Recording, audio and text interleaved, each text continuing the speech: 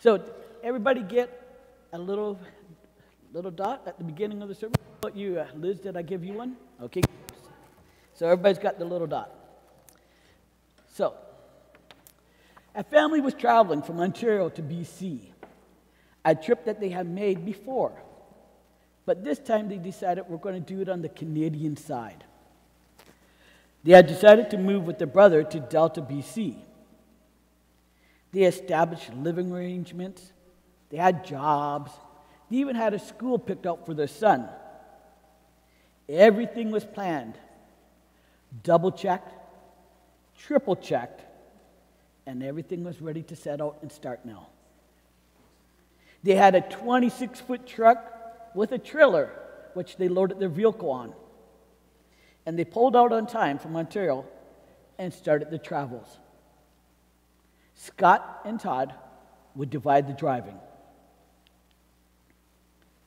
They made it all the way to Virden, Manitoba, when they pulled into a gas station. And as they pulled in, a similar truck pulled in, exactly the same size, and also pulling a vehicle on a trailer. They made small talk with the people, and they learned that they were Danny and his wife Mina, and they were also traveling to BC. Goodbyes were said, and they parted ways.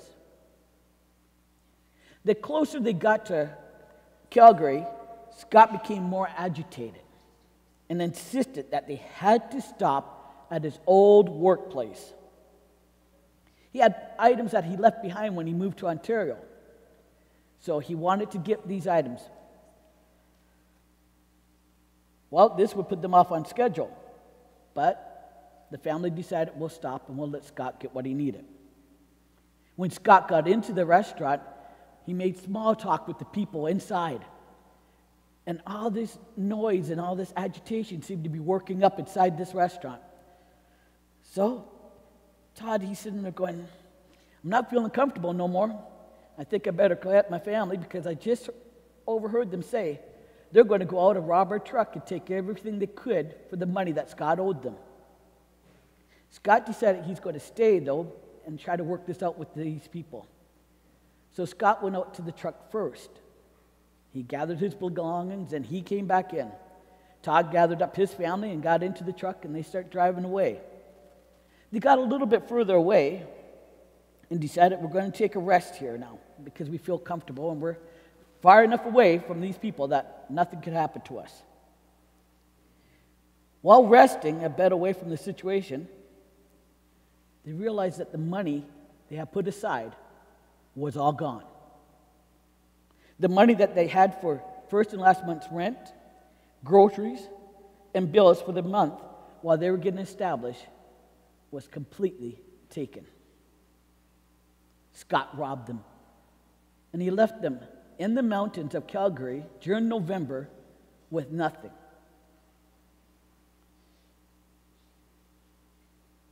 They had just enough gas to make it to Merritt. So they started to decide, well, we'll at least make it to Merritt, you know. It's better than just sitting here.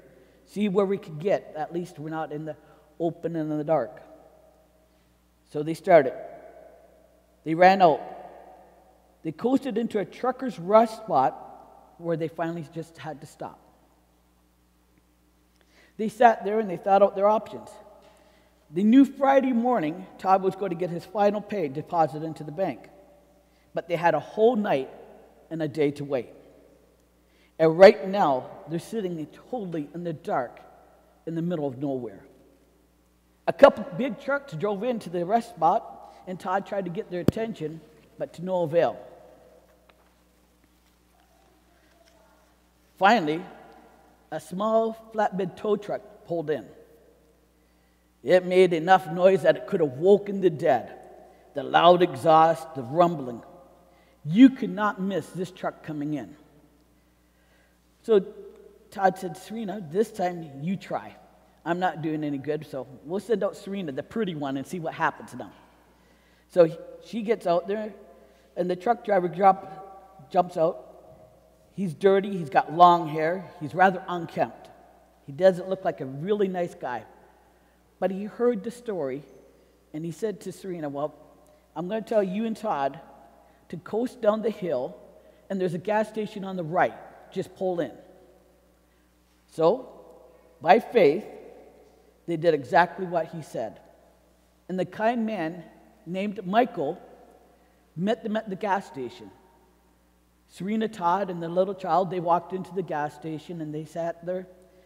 And he said, okay, here's the money. This is what I could give you for gas. It should be enough to get you where you're going.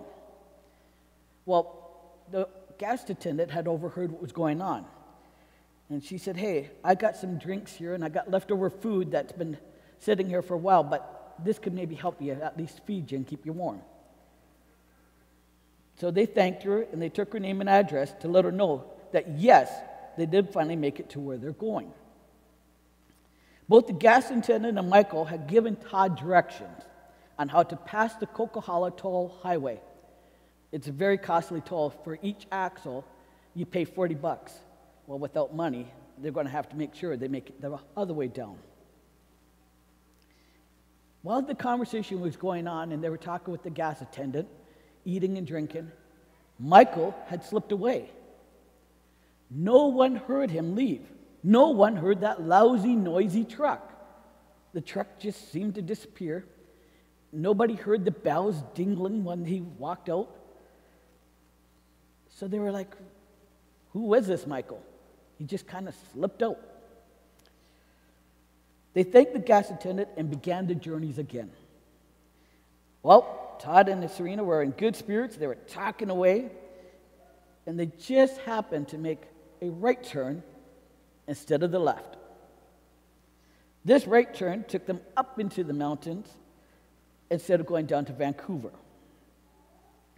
Well, this was day 5 of a 3-day trip that now found themselves in. Once again, they were getting into Ashcroft, Canada. Now, if anybody knows where Ashcroft is, it's the only part of Canada that actually is considered the desert. When you're in this desert, they actually have tumbleweeds that apparently roll down the street. And that's where a lot of our movies, when you see desert movies, are filmed, or up there in Ashcroft, Canada. Once again, running out of gas, they pulled into an abandoned parking lot. They only had to wait one more day. Hungry, tired, unable to shower for 5 days, they sat and rested in the truck. Approaching a gas station just a block away, they went in and they spoke with Fern, the gas attendant. She allowed them to go into the washroom and get cleaned up. She gave them some drinks and whatever leftover food they had on the stand. They thanked her and went out to the truck and decided, we'll take a rest until the next day. As they were walking, did you get where you were going? A loud voice yelled out. They ignored it because, hey, nobody knows us. We're new to this town. And he yelled out 2 or 3 good times again, and then finally, Todd decides, I'm going to turn around and, hey, look, there's Danny from Virden, Manitoba. They sat and explained to Danny what had happened, and they parted ways again. Later that evening, someone came up and they were honking their car and they were pounding on the truck, and Danny and Mina came to take the family for a hot meal. Todd and Serena had gotten their address and promised to pay them back. But Danny and Mina only wanted to know one thing. They got where they were going.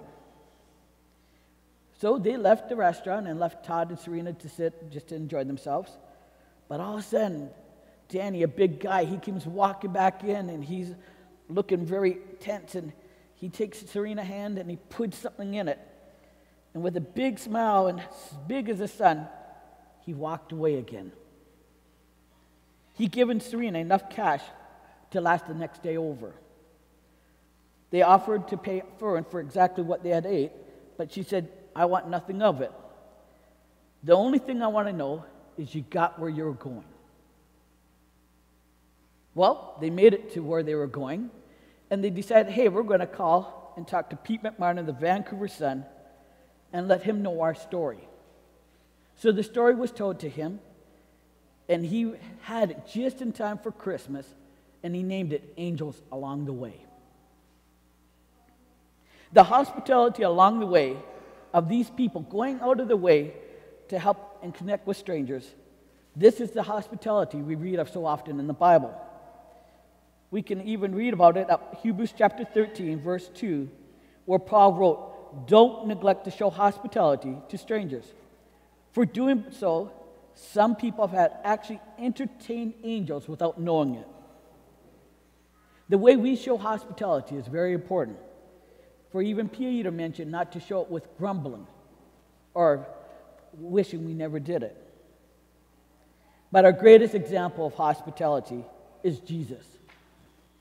He healed the sick, he fed the hungry, he sat with the poor, and he stayed with those that were also mourning. And he poured himself out until he was actually exhausted beyond.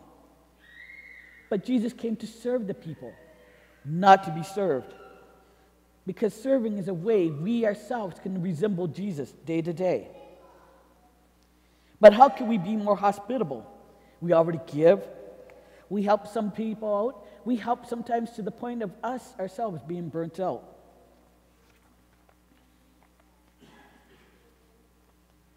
Well, we heard today in the Bible text that the disciples became concerned about the people, asking for Jesus to send them away so they could find food. But Jesus turned to them and said, "They do not need to go away. Feed them." The disciples once again needed faith. You all have one. The faith the size of a mustard seed. We all know in Matthew 17, verse 20, that very familiar verse, if you have faith the size of a mustard seed, you can move mountains. That is the amount of faith that Jesus expects of each one of us. This size of a mustard seed is all we need. When you look at it, it also represents you and I in God's eyes. Yet we can have so much to give and not to be afraid. If we only believe, we can do it. A desperate woman reaches for Jesus to touch his robe. Feel the mustard seed. Feel her faith that she had that Jesus could heal her if all she did was just touch that robe. Disciples tell the children to run along. Go, go, go. Jesus is too busy for you. Instead, Jesus calls them, "Hey, come on over here." He sits with them. He possibly even gets down and plays with them. For, children are our future. How do we continue on? How does this church continue without our children? Let them play. Let them sing. For hospitality is also meant for them. We look at someone and we see that by their outward appearance, they don't look like the type of person I really want to associate. We already got a preconceived idea of who they are. So we walk away from them and no, I'm not going to hang out with you. Jesus would have. He would have looked at them and said, "I'm looking at their heart and seeing who the real person is, not the person that's being represented to you." Today, I forgot this over here. I often try to forget it. We receive so much social media notifications when we're outside of people that we forget to look up. Look at the people that are around us. You go to a park, and what do you see? People down here and there. But yet the park's full of people, full of animals, full of flowers, things that you could be looking at daily, but we often bury ourselves. There's a person that could be sitting in that park that's wanted to give you their gift, a gift of a smile, a gift of hospitality. And they're offering their mustard seed to you because they're having faith that you will not reject them, but actually stop and talk with them. Take the time that they need. Sometimes they need you more than you need them. But if we took the time, we find out that we actually needed each other. We have to stop seeing our feelings, our needs or wants as greater than those that are out there. For we're a community, and in doing so, we grow emotionally and spiritually. Jesus said, feed them. How do we feed them? As we've been doing all along, as we must also invite them to come to our house, God's house. And 2 weeks ago, you invited every LGBTQIA++ two-spirit person to come to this church when you became affirming. You allowed me, my wife, to feel safe inside your doors because, hey, Mount Zion wants everyone to come and be with them.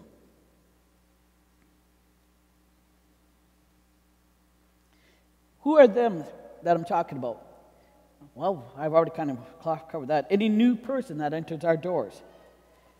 We have so much in common with each other as a community. We tend to forget that at one time, when we entered those doors and walked into this building, we were possibly frightened, apprehensive, unsure if we belong here. I know I was. How many people do you know walk in here with a tattoo on their forehead? I've been judged. I've been ridiculed. I've even felt left out because of my tattoo. What does it take, though, for somebody to ask me why I have it? And what does this tattoo mean to me? For it represents my love for my wife and the Druid Celtic way. But I know Jesus would have asked me. I have a mustard seed of faith to tell me he would have done so. Just as Jesus broke bread with the 5,000 or more, think of what we can do. Jesus had no home to invite people in because the planet, this earth, was his home. And wherever he went, he invited people to sit with him, to break bread with him, and to share with him. Jesus invited the people, those 5,000 people plus, because there's women and children that we don't know that were counted as well. He invited them to sit down, and then he took the bread and he broke it, and he shared the bread with everyone. And then he took the fish and he blessed the fish, and he shared the fish with everyone. He shared so much that the disciples became marveled at how much was left over. 12 baskets full plus. The disciples were also marveled at the fact of you got to remember, when they asked him, what are we to feed them? They didn't have the mustard seed. They forgot their faith that Jesus could still do miracles, because Jesus does miracles daily. And it's just a mustard seed. But that's what Jesus used. Remember, when you came through these doors, someone met you. I know the first time I walked through these doors, it was Phil James. Big Phil James. He grabbed hold of my hand, and I think he shook me more than he shook my hand, because I felt like I was lifting up and down. But at that moment, Phil gave me something I needed. Faith again, that I was going to be okay here. I was going to be safe in these doors. And that's the same with each one of you. Somebody met you at the door. Somebody shook your hand. Somebody gave you a smile, a gift. They showed you hospitality just in that smile. Hospitality doesn't mean you always have to be given in every way. Sometimes a hug and a smile is all you need. Those people shared with you their mustard seed, their faith. On a side note, we're going to go back here for a minute. Pete McMartin, we all remember him from Vancouver Sun. He searched out everyone that was in that story, because Todd and Serena took down those names and addresses and phone numbers.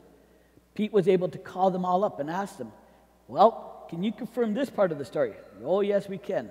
They actually confirmed the story. But one person he was unable to find. Can you guess who? He tried to call Michael's phone number. It was not in service. He actually went to Michael's address. It was an empty lot. He talked to the people on the street and he says, hey, yo, there was a guy named Michael. He lived here with a flatbed tow truck. Never heard of him. No such guy ever lived here. So he went to many of the neighbors and found nobody. Who was Michael? We may never know, but some have their very own ideas. And that's how Pete McMartin left it. He wasn't going to touch that side of the story anymore. Remember, the offer stands for everyone, not just that those we deem that are deserving, but everyone. Revelation chapter 22, verse 17 says, the Spirit and the bride say, come. Let the one who hears it answer, come. Let the thirsty come forward. Let all those who desire accept the gift of life-giving water. Come.